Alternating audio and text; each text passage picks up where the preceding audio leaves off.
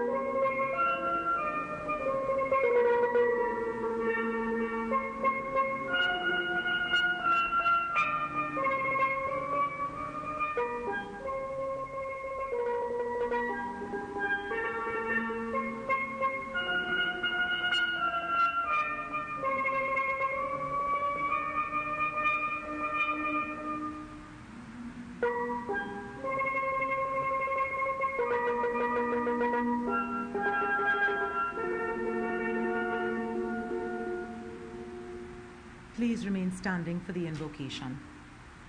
Heavenly Father, we thank you for safely gathering all of us today at this live draw for the distribution of lots to former Petrotrin employees. May you bestow your guidance and blessings on us so that we can appreciate the significance of this event in our lives. Father, bless all of the endeavors of the Ministry of Energy and Energy Industries, the Ministry of Housing and Urban Development, and the Land Settlement Agency. Through your intervention, may any activities related to this event be successful. We ask all of this in your name. Amen. Thank you very much, ladies and gentlemen. Please take your seats.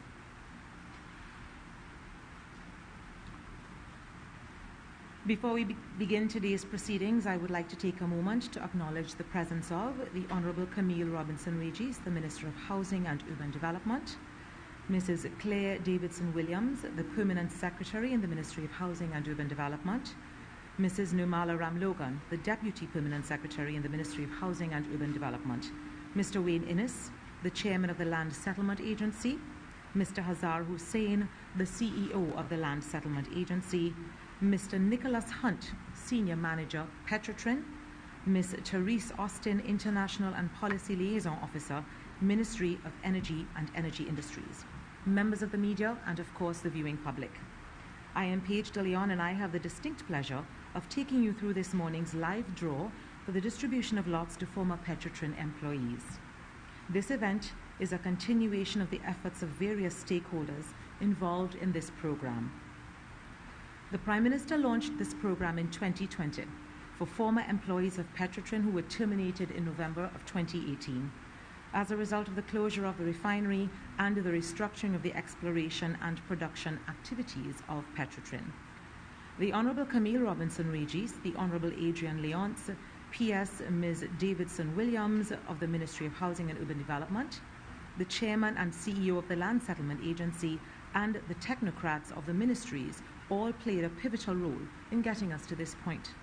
We thank you all for your efforts.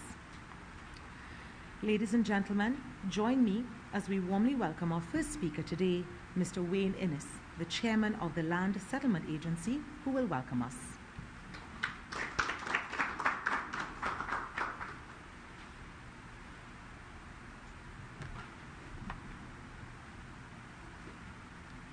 Thank you very kindly, Madam Chairperson. Honourable Camille Robinson-Regis, Minister of Housing and Urban Development, Honourable Adrian Leonce, Minister in the Ministry of Housing and Urban Development, Mrs. Claire Davidson-Williams, Permanent Secretary in the Ministry of Housing and Urban Development, Mrs. Nirmala Ramlogan, Deputy Permanent Secretary, Ministry of Housing and Urban Development, Mr. Hazar Hussain, CEO of the Land Settlement Agency, Mr. Nicholas Hunt, Senior Manager at Petrotrin,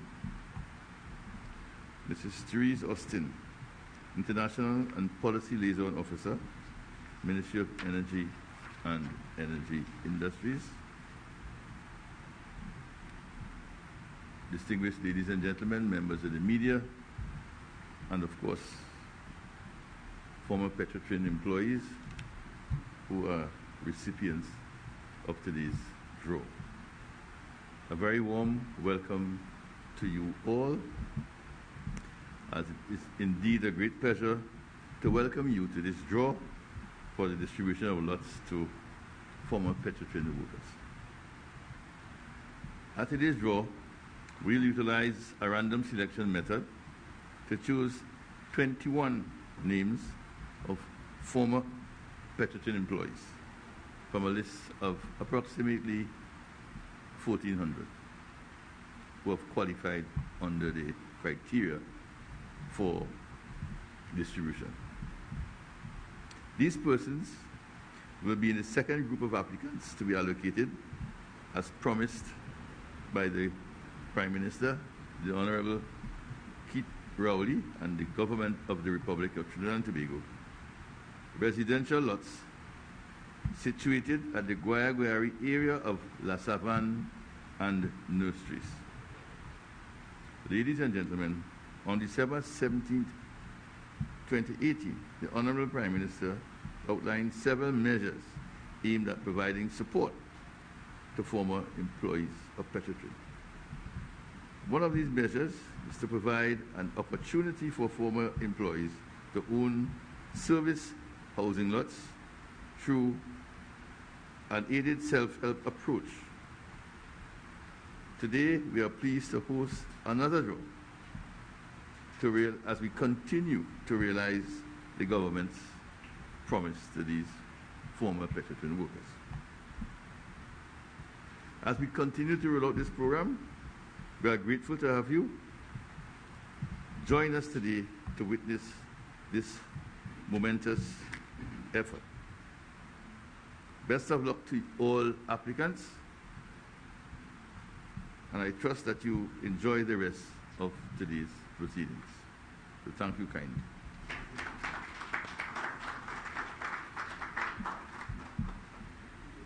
Thank you, Mr. Innes.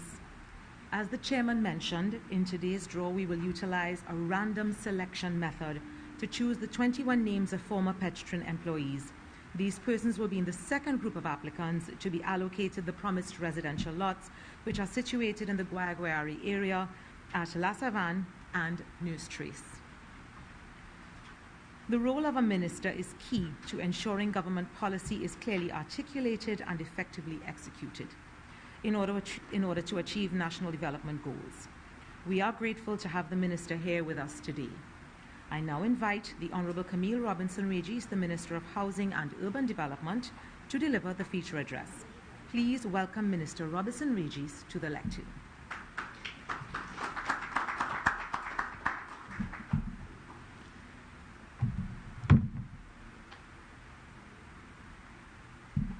Thank you very kindly, Paige.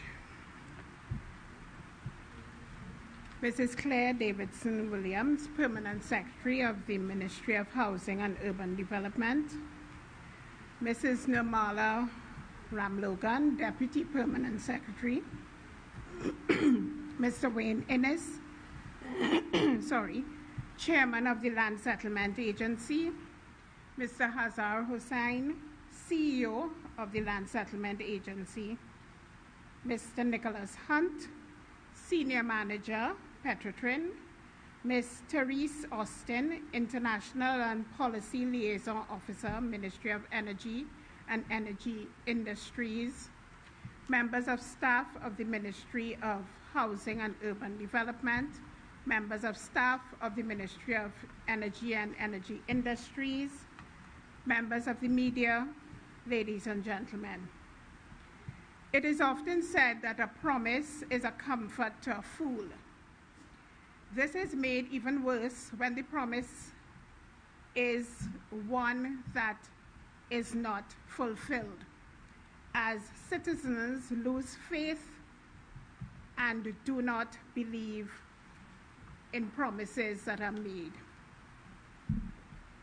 It is today, though, that we are standing on the right side of history fulfilling a promise this government, led by the Honorable Keith Rowley, made, as has been said before, to former employees of the Petroleum Company of Trinidad and Tobago Limited, Petrotrin. When the company was restructured 4 years ago, this promise was made, and hopefully, in so doing, by today's draw, we are indicating that we are about keeping the promises that were made.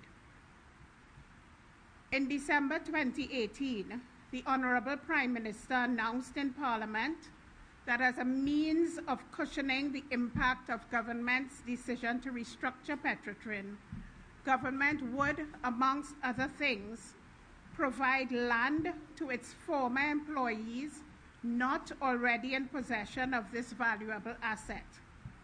In March 2020, the Cabinet approved the policy framework for the distribution of residential lots and/or agricultural plots to former employees who received termination benefits resulting from the closure of the Petrotrin refinery and the restructuring of the exploration and production arms of Petrotrin. In a fair and transparent process, government received 2,816 applications from these employees for residential lots. Of these, 1,493 persons indicated that they did not already own land. Consequently, on September 7th, 2021, a transparent and event similar to this, the Land Settlement Agency conducted a live draw where the names of 70 of those eligible applicants were drawn for residential lots.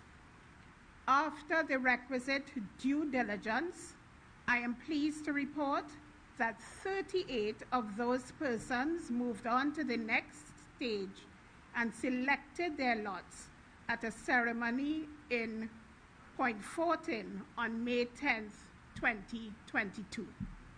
And now, less than 3 months later, we are here again to select another 21 beneficiaries for 21 residential lots located between La Savane and Nurse Trace, Guayari. These lots were developed to a ready-to-build state at a cost of approximately $166,000 per lot. As you are undoubtedly aware, it takes time and money to develop land, and so not everyone can be allocated lots at the same time. The Ministry of Housing and Urban Development, through the LSA, is working assiduously and is currently at varying stages of development of lots at La Romaine 2, Woodford Lodge 2, Chaguanas, La Philippine 2, Grand Couva, Ponderosa, Golconda, Glenroy 2, Princestown, and Guapo in Point Fortin.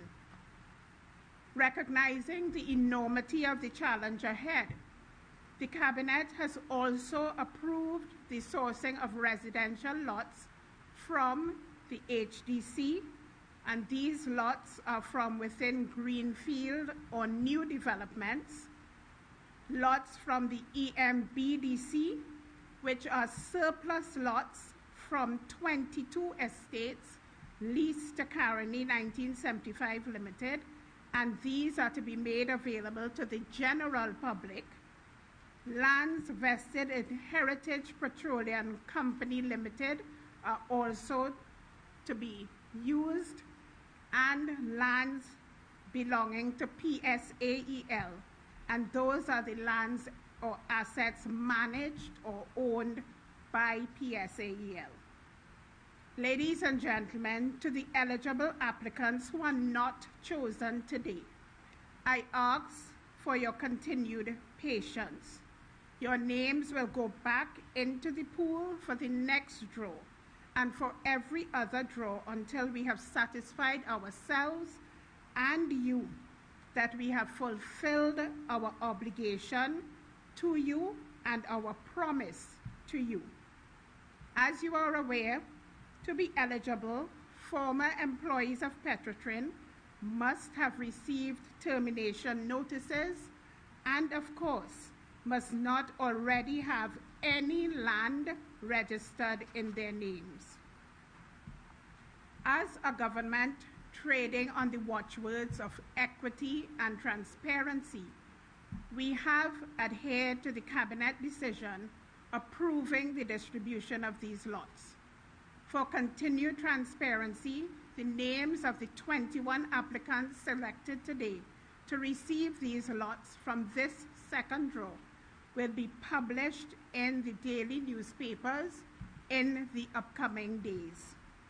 Additionally, the results of this random live draw for the distribution of lots are subject to further verification. They will therefore be reconciled against the land registry at the Office of the Registrar General and other databases such as those of the HDC and the LSA. The public, too, is encouraged to submit any information about land ownership of selected applicants, any queries, or concerns to the LSA via email. Applications by persons who are discovered to be already owners of land will be automatically disqualified. Eligible selected persons can be expected to be contacted within 6 weeks after publication of the official advertisement of the results of today's draw in order to continue the process. In closing, therefore, I thank you all again for being here. I thank you to those of you who are viewing live. Thank you to the management and staff of the LSA and the staff of the Ministry of Housing and Urban Development for the work that was put in to ensure that we had this event. I think, ladies and gentlemen, that this is a fitting way to continue our celebration of the 60th anniversary of our country's independence.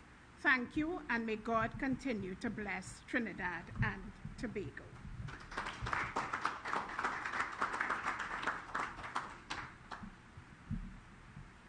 Thank you, Minister Robinson-Regis, for your remarks, which reinforce the government's commitment to the former employees of Petrotrin, giving them access to these residential lots to construct their own homes with assistance from the state. Now we've come to the highly anticipated and eagerly awaited draw for the potential beneficiaries of the Petrotrin residential lots. And this is where it gets really exciting. The beneficiaries who are viewing live from their homes are now anxiously waiting to see if their reference number is selected in today's draw. Remember, if you are not successful today, there are 7 other sites that have been earmarked for development, so you will still have an opportunity to be selected for one of these lots in our future draws. In keeping with our commitment to transparency and reinforcing some of what both Minister and Mr. Innes have already said, I will explain the process used to select today's 21 applicants.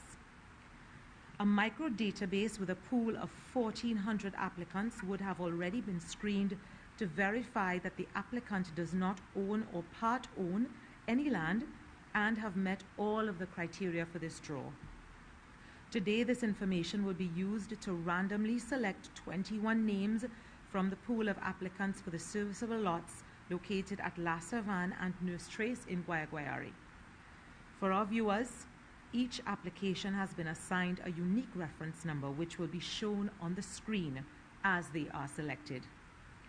An auditor from Bisham Singh and Company would have verified the pool of applicants prior to the draw taking place this afternoon and will validate that the 21 applicants being randomly selected today have been chosen from this pool of applicants.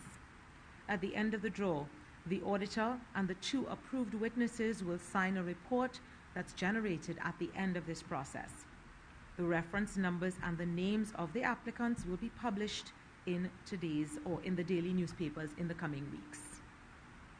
So now, ladies and gentlemen and our viewers, we go to our live draw.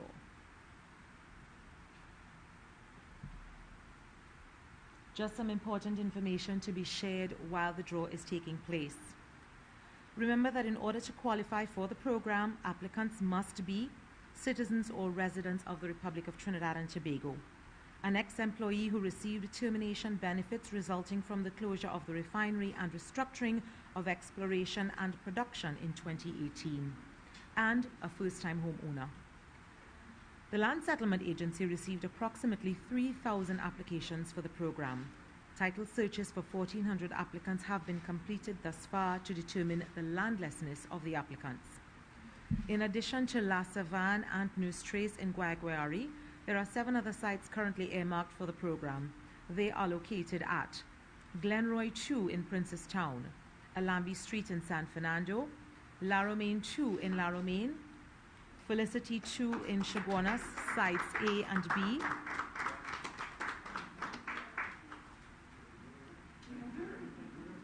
La Philippine 2 in Grand Couva, and Ponderosa in Golconda.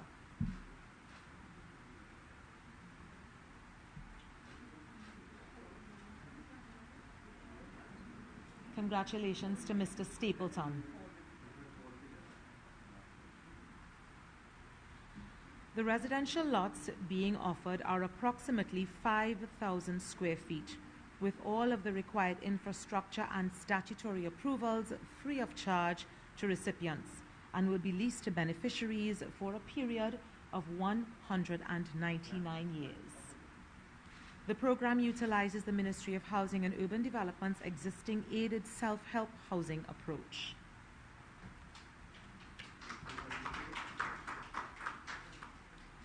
As such, the LSA will provide pre-approved house plans, technical assistance and oversight for the construction of the houses, and the Trinidad and Tobago Mortgage Finance Company, TTMF, will provide subsidized loans for eligible applicants requiring mortgage facilities to construct their homes.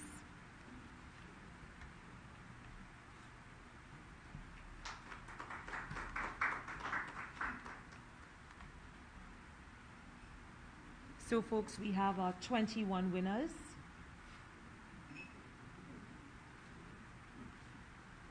And we wish to offer them our sincere congratulations.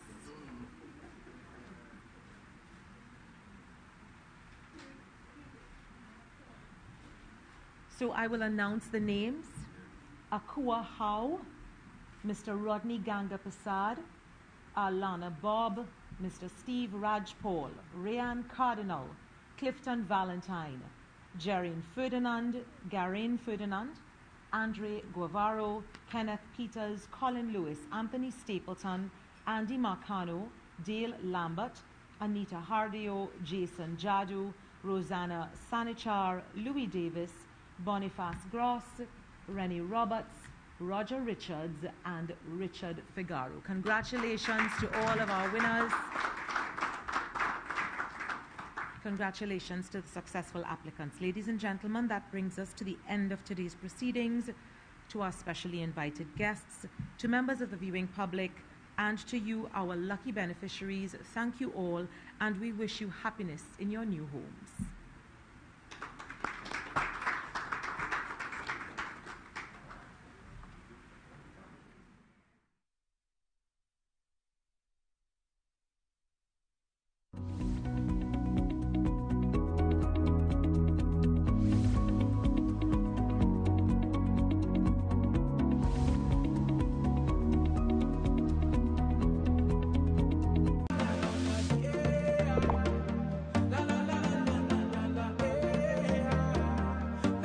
This is TTT.